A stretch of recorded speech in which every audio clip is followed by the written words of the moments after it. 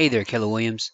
This is Bryson from KWU, and today we'll be learning how to archive, delete, and restore contacts in Command.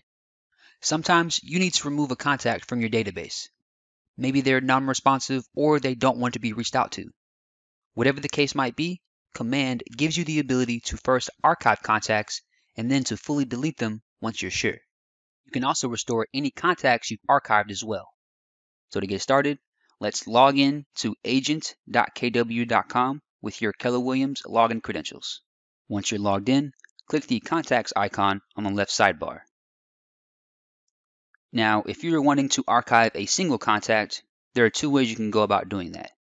One is identifying the contact from your contact list, making your way over to these three dots, and clicking Archive.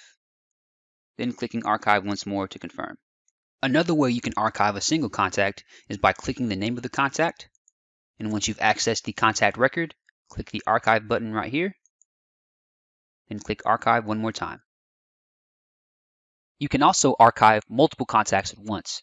To do so, click the checkbox beside the names of the contacts you wish to archive. And if you want to archive an entire page of contacts, you can click the checkbox beside the name column.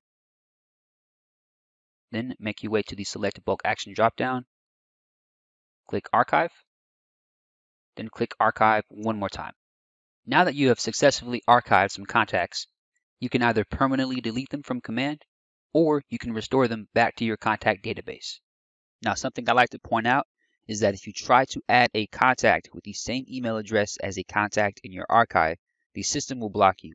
So it's important that after you archive a contact, you either restore it or permanently delete it. So now you need to navigate to your contact archive. To do so, click the drop-down arrow beside your name in the top right-hand corner of your screen. Click Settings. From this screen, click the drop-down arrow beside Command Settings. Click the drop-down beside Contacts, and click Contact Archive. Now you can either restore an archived contact back to your database, or you can permanently delete it from Command. To restore a contact, you can either click the Restore button if it's a single contact you want to restore, or if you want to restore multiple contacts, you can click this checkbox and click Restore Selected.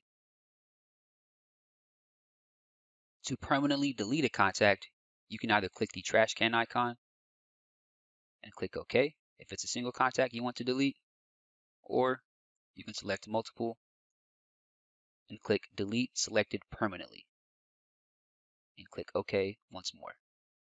One more thing I'd like to add is that if you were needing to archive or permanently delete all of your contacts, you can also use Database Wipe, which is right beneath the Contact Archive right here. Once you click that, you can either click Archive All Contacts and click OK. This will move all of your contacts into your Contact Archive. You can also delete all of your archived contacts by clicking Delete All Archived Contacts and clicking OK. And once you complete this step, there's no way to reverse it, so make sure that this is the option that you want to choose before making that decision. For more resources, click the question mark in the top right-hand corner of your screen, select Keller Williams University, and use the search. Thank you. Want to take your contacts to the next level? Check these videos out right here.